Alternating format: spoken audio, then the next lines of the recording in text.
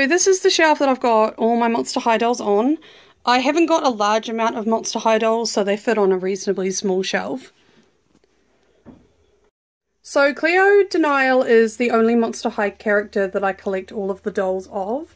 I definitely have not got all of them yet. I've still got a long way to go. I think I've got about 10 or so that I haven't got my hands on.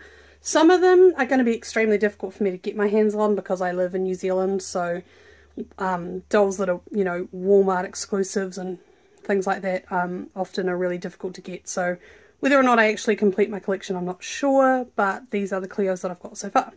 So along the front, I've got Disembodied Council, Dawn of the Dance, Gloom Beach, the Cleo from the Mad Science 2-pack that came with Ghoulia, and the Wave 2 Cleo, and then down the bottom I've just got the vinyl figure. That's the only vinyl figure that I own, and I just got it because it's Cleo.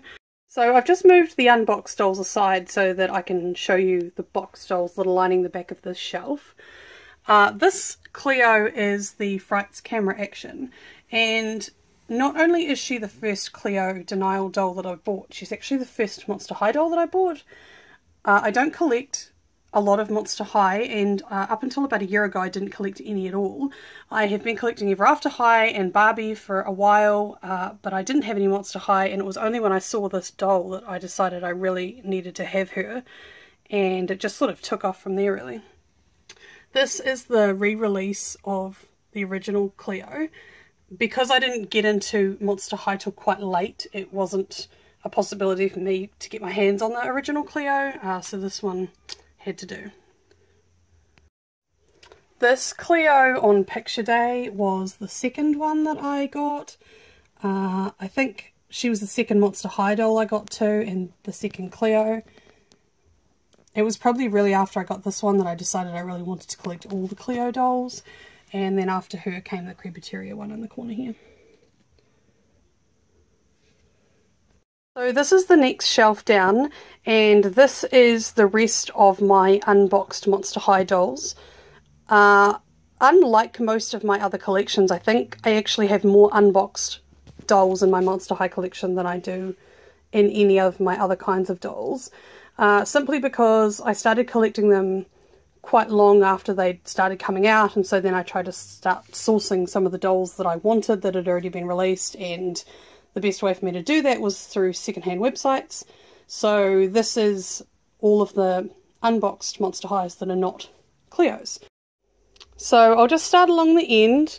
This is the Ghoulia Yelps out of the Mad Science 2-pack, and beside her is the Dawn of the Dance, and I got both of those from a secondhand website. Draculaura here, this is the original first wave, and I got her from a secondhand website as well. The little thing around her waist is actually a little ring. I think it came from McDonald's, I'm not really sure. It just kind of appeared in our house, and I didn't realise at first what it was because I didn't collect Monster High. So once I realised it was Draculaura, I just kind of tried to integrate it into her outfit. This Draculaura I actually bought from a seller who ended up being a really good friend. She's got her own YouTube channel, and she let me pay her off, so I was really pleased. She does have her parasol, but I have got it stored down below with some other accessories. I absolutely love the shoes on this doll. They're so gorgeous. And then next to her I've got the Gloom Beach Draculaura. I just picked her up pretty recently actually, and she's missing quite a few of her accessories, and I think this little bag she's holding is actually Frankie's, so yeah, she probably needs a bit of a fix up. Over there I've got Honey Swamp and Howling Wolf. I got both of them off a secondhand website, but I think they've got all of their pieces. Honey Swamp's camera is down with my other accessories, and so is Howling Stereo. This Laguna was my second Laguna, and my husband actually picked me up, her up for me at a thrift store with no clothes on or anything, and she's had a bit of a haircut, as you can see. So I was in a department store a couple of days later after I had this naked Laguna doll with a haircut, and they were having a sale on the Monster High outfits, and they were down from $18.99 to $4.99, so what she's wearing is actually an accessory pack that I bought. I do have another Laguna. She's in a box and you'll see her soon. Over here is Rebecca Steam. This original Rebecca Steam is one of my absolute favourite Monster High dolls. I love steampunk. I love her colouring. I love the colour of her hair. I just think she's so nice. The only thing she is missing is her pet. I do not have the pet for her because I bought her second hand and it wasn't available. And over here I've got Cupid. I picked her up after I started collecting Ever After Highs. I didn't realise that there was another Cupid, and then as soon as I found out she was in existence, I really wanted to buy her. She is missing her wings. She doesn't have any wings. Over here is Operetta, the original Operetta. Operetta and Nephira are the only other Monster High dolls that I kind of purposely buy more than one of. As I said, I do have 2 Laguna Blues that just sort of happened because I picked up that second one, or my husband did. But these 2 I buy kind of anything I can get my hands on. There's a lot of Operetta dolls that I don't have yet. I would like to source them at some point. Nephira, I have the other doll of her from Boo York. I'd really love if they would release a few more of her, and I also don't have the vinyl figure of her, which I would probably like. So I would say with Cleo, Operetta and Nephira, those are probably my top favourite Monster Highs. So I've got 2 shelves now to show you of boxed Monster High dolls. This shelf is so much nicer because of the artwork on the side. If you haven't got a lot of space and you turn your boxes on the side and they don't have any artwork, this is how they look. So this is really nice because it means that I can turn them on their side to squish more in, and it doesn't kind of interfere with the aestheticness of them on the doll shelf. So I've got Claudine. This is the only Claudine that I own, and I do like Claudine, but I don't collect greatly on her. I bought this one though because I didn't have one. She was on special for about $20, and it was a bit weird having Monster Highs and not having a Claudine wolf, so I just went and picked her up so that I had one really. And I did the same with this Howleen here. At that stage I didn't have the one from the gym that I just showed you up there. I didn't have any at all, and I thought it would be really nice to have a Howleen, especially because I really like her pink hair. So that's how I got that one.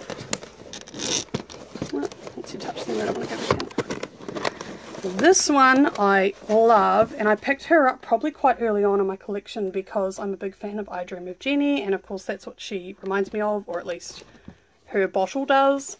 That's better lighting. Yeah, so I got her pretty early on, and I'd probably be quite keen to get some more of her. This one, oops, all the guys up here are going to fall down. Oops. This one I picked up relatively recently. I do like the original Jane Doolittle, but I liked this one a lot more. In fact, I really love this whole line. I don't really have many. I've got the Katrine de Miel on lay-by, and apart from that, that's the only ones from this line that I have. But I really love the colouring. This lighting is horrible, but I'll try and show you.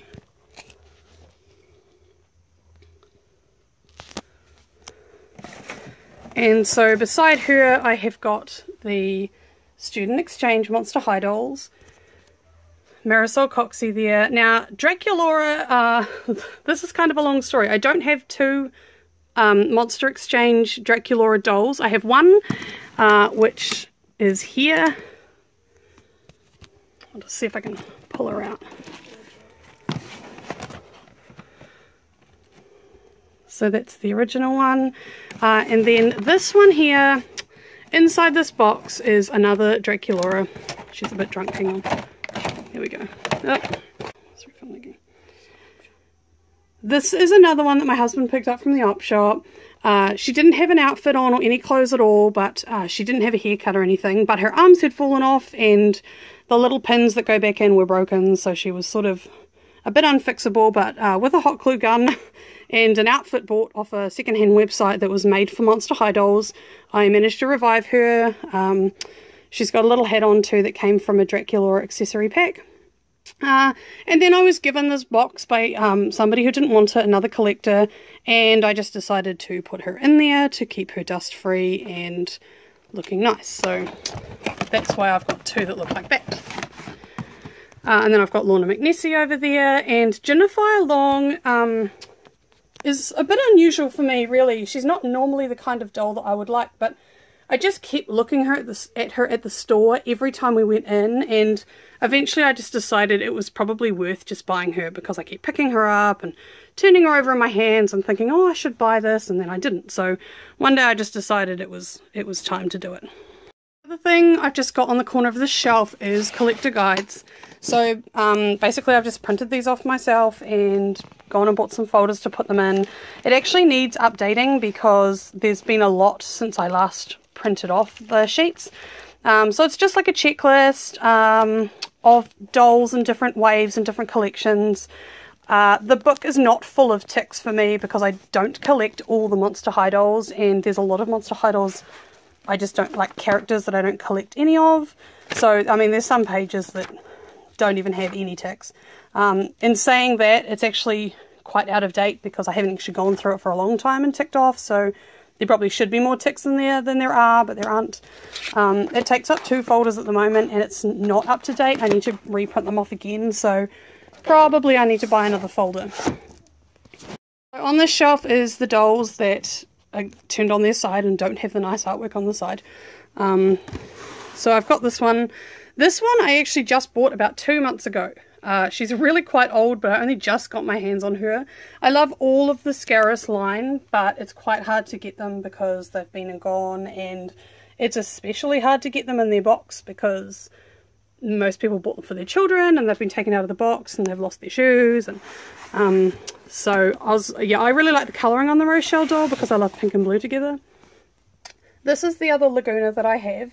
She's the only one I've got in her box, and I bought her quite early on. I think after I bought the original Cleo, she was maybe in the next 2 or 3 that I actually picked up just because I thought she had a really nice face. So this is another operetta. This one was a Walmart exclusive, and I only managed to get my hands on it because somebody brought her back from America and then sold it on a secondhand website. Otherwise I wouldn't have been able to get it. I really love the piano skirt, and I just think she's very Great Gatsby. Now this is the Buyuknefera. She actually came into stores. I just was able to pick her up because I was collecting by then and she came into a department store. This is another operetta. I got that one secondhand. She has been taken out of her box but was put back in. But yeah, she was kind of rattling around inside the box when I actually bought her. I had to fix her back in properly. And I've got 2 Draculoras here. Both of these Draculoras I bought from the store. Once again, I'd sort of caught up by then. I was actually actively collecting. I do like Draculora. I sort of feel like I don't have that many, but when I look back, I've got 2 there, 2 there, 2 up there. So probably actually I've got more Draculora than operetta. I don't feel like I collect as many Draculoras as operetta, but obviously I do. Yeah, so I picked these one up from a department store and I've just kept them in their box. I keep as much as possible in their box. I think I've only kind of unboxed 2 dolls ever. Oh, and just beside down here, these are, well, they were McDonald's toys. I've got 2 Frankies and a Howling Wolf. And they've got like a little dress-up sort of system inside. I'm actually going to give one away soon with some other stuff. I'm going to be doing a giveaway package, which will have some Monster High and a bit of Disney. So look out for my next video if you want to have a look at that. And then down the bottom is basically a shelf full of accessories. So I've got Claudine's bed there, and it's kind of full of stuff. It's got Dracula's parasols, and behind I've got a bed for operetta. Grab it out. Oops. I picked this up from a thrift store, and you can, let's put it down here, you can lie the doll in there. And I've also got, this is the only plush toy that I have of Monster High, and I only have it because I happened to see it at an op shop. And I wasn't really going to get into collecting them, but she was $1, and I thought, well, for $1 I definitely will have her, so I did. So although I probably wouldn't go hugely out of my way to buy a plush toy, if I found another one secondhand for a really good deal, I would probably take that too. And then in the back there I've got some other McDonald's toys that are Monster High. I've got like 2 different bracelets. And there's another one here.